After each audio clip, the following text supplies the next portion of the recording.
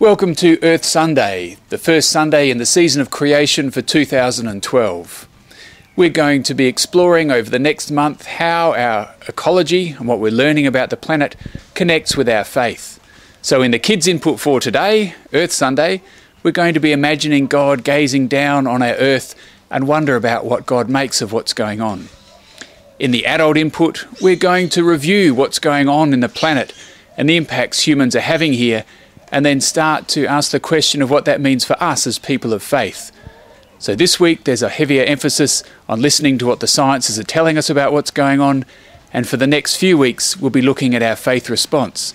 I'm a minister in the Uniting Church, and we take seriously what people are telling us about what's going on. We engage with contemporary society as we try and understand what God's up to in the world and what our mission should be. We're also going to be borrowing from the arts, and you'll find that there are some additional readings alongside the biblical ones which you might like to reflect on as we think about what it means to be earthlings this Sunday.